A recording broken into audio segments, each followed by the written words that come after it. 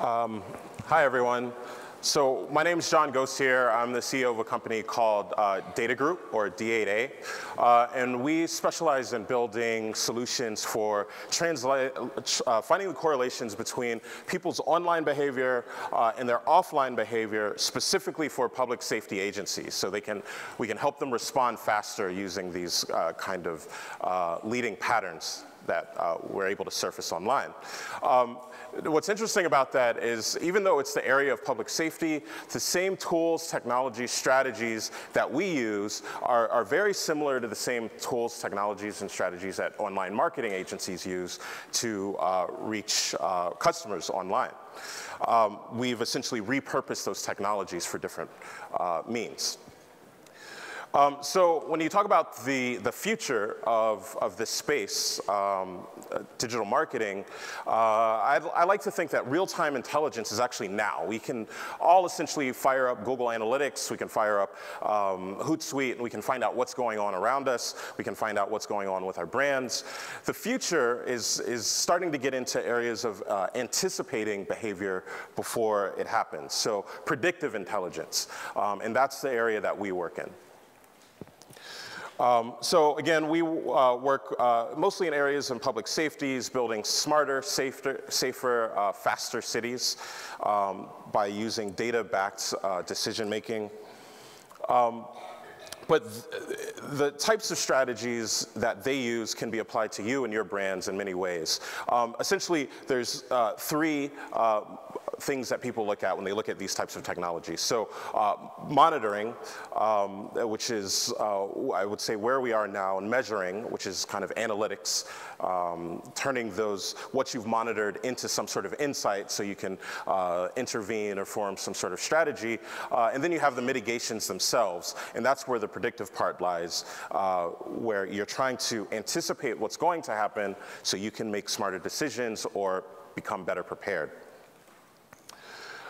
So although we don't work in the area of marketing, some of our users do. And so when this talk came up a few months ago, I thought back to a project that we worked on with an author, a writer named Rick Smolin, who published a book named The Human Face of Big Data in 2012.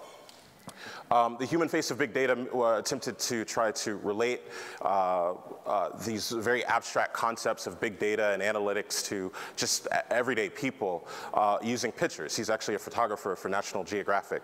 And we happened to work on the marketing campaign for that book. So I thought it would be a good case study to share with you.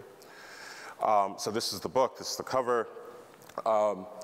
I highly encourage you to check it out. We only worked on the marketing. We don't get residuals. I can genuinely tell you it's a good book. And this is one of the pictures from that book. I use this to relate the idea of monitoring and using lots of different tools and technologies. So this monitoring space is very crowded. There's lots of technologies that we use to do these types of things. Google Analytics is one form of technology that you can use to monitor online audiences. TweetDeck, Hootsuite. I saw someone from Social Radar around. These are all technologies you can use to kind of see what's going on that relates to your brand. One of the ways that we apply that to not Rick's project, but a similar brand, which was that of TED.com, we used what's an open source tool called WebGL to help them capture and monitor the global reaction to their conference as it was going on a few months ago, actually a few years ago. This was the 2013-12 TED conference. And essentially these spikes that you see are people's interests in the TED brand as expressed online through tweets, through social media activity, through online conversations that we're able to collect and turn into these spikes, which just represent frequency, so the number of people watching in a certain part of the world. As you can imagine, the west coast of California was very popular, but there's some areas that were really interesting because it's not exactly obvious that there was a lot of people aware of the TED brand there. If you're a brand or if you're someone who's giving a talk, you might be really interested in a tool like this because you can start to segment the difference between the overall conference and when you're delivering your performance, something that many of the people who've spoken today might be interested in terms of their public speaking. But these types of technologies just represent that ability to quantify who's watching and essentially watching who's watching you. This is another screenshot. It shows the kind of spread, the change over time as people became more, the one on the left is a bit earlier than the one on the right. And this was an interactive globe, so it spins and you can move around, you can zoom in, you can zoom out. So what's interesting to us is that the same technologies that are being used to do this type of brand analysis and brand mitigation is the same type of tools and technologies that are being used in let's say, the Red Cross Digital Operations Center, which this is a screenshot of. Where they're using, I believe this is Radian 6, to monitor global trends and happenings around the world. It's just really fascinating to me that they've repurposed this tool for marketing for the needs of helping people. And we work in environments like this all the time where we customize our technologies to, we place our technologies in their environment because it's more customized to their workflow. What does that look like? This is a good example. This was a project we did around Hurricane Irene in 2011, where we used what's called sentiment analysis to monitor these conversations going on during the storm, and then measure, try to quantify the emotional response people were having. So were people upset? Were people I wouldn't say happy, but were they content with the way things were being responded to? What's interesting is if you're a disaster response agency and you see a bunch of red dots, which in this case meant negative, in areas that you had already delivered your service, you knew you weren't very effective and you knew you could go back and do a better job before that became more of a problem. Or you could see areas that you'd miss. And so now we're starting to get into areas of measurement, so quantification and segmenting that audience that you've discovered with monitoring into different regions of that you might be interested in. In the case of the human face of big data, we worked with them to develop a survey where they sent this survey out to a few 100,000 people around the globe.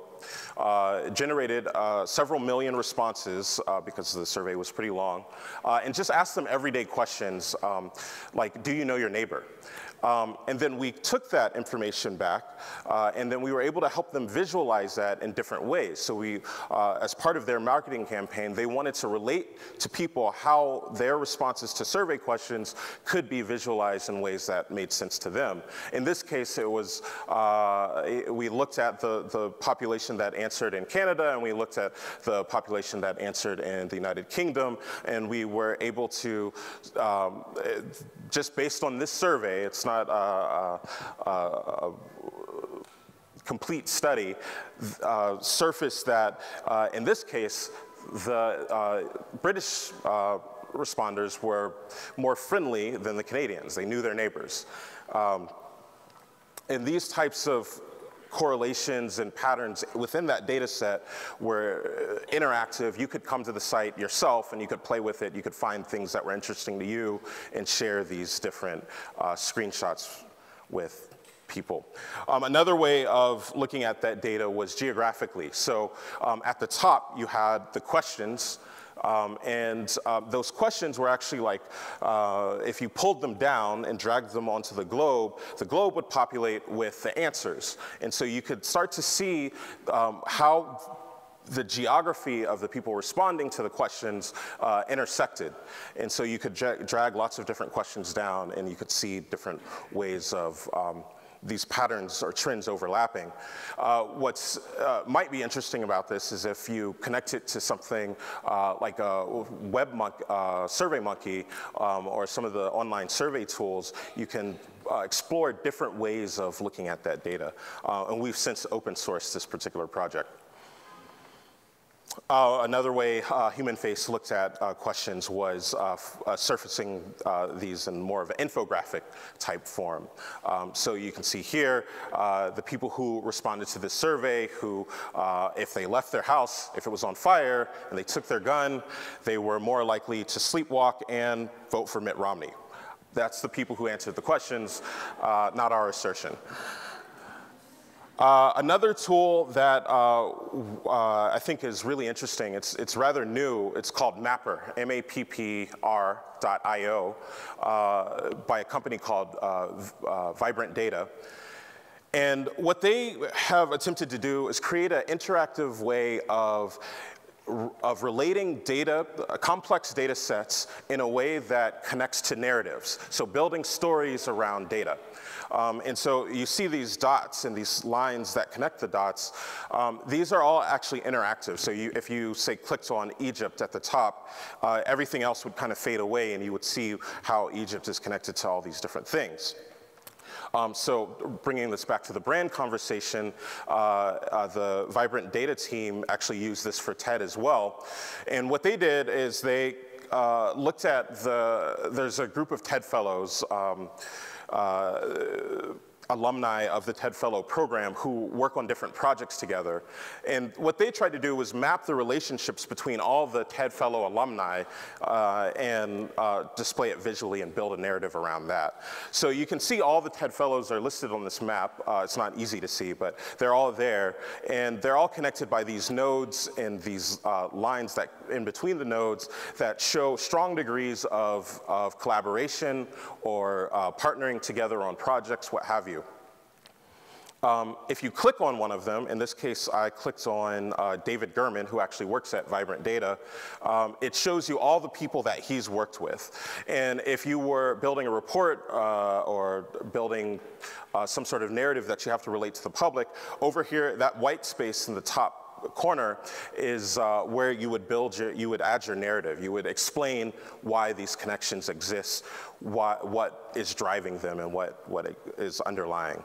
And the nodes are segmented by color, so you can see how the different types of things are separated or related. So in this case, all the red dots were people who worked in art and design. All the green dots are people who work in science and the environment. This is a general purpose tool, so you can input your own segments, your own categories, your own data sets, and display it in this way.